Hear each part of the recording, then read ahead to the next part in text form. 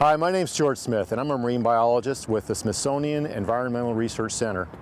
And I'm here in the Port of Baltimore working on this gigantic ship. The purpose of me being on the ship is to look at phytoplankton, zooplankton, small marine animals, and how the ballast water aboard the ship moves those plants and animals around the world, and how to treat the ballast water to make the ballast water safe for our harbors and our ecology.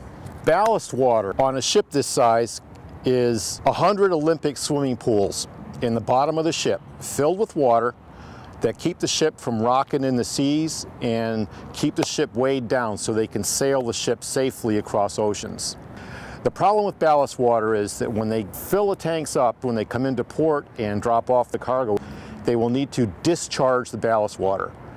There you've got a situation where the ballast water has come from one side of an ocean to another, and it's brought with it millions of small organisms. And on discharge in a fresh habitat, they can compete with the local animals and cause economic, ecological, and social problems when they affect our fisheries, our beaches, or our harbor waters. Our aim here with the Smithsonian Environmental Research Center is to test out systems to remove the little plants and animals from the water and make that water safe to discharge in our ports and harbors. This ship is special because we have installed in it a waterworks system for testing the treatment methods for ballast water. Each test has two parts. On one day we fill the two tanks, the treated and the untreated, and take some measures, and then 5 days later we come back, discharge the tanks, but divert part of the flow into special sampling tanks, which are then drained through nets, condensed down, and put under a microscope, where we'll do a direct analysis and count the numbers of live and dead organisms in the samples. If everything works well, then the untreated side, which is just plain harbor water, will still be packed with life, and the side that's received treatment will not have any more animals in it.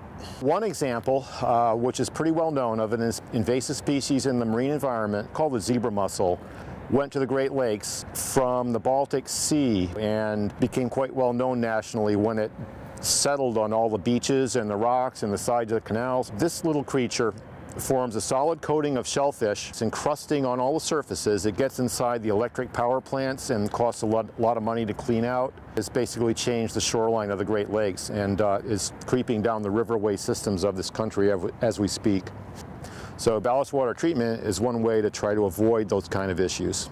With the ships and the shipping companies being required to have these systems in place, somebody has to test the systems and make sure they're going to do the job and provide accurate data to the regulatory agencies and the legislatures so that they know and we know and the ships know that they're going to work and serve the purpose.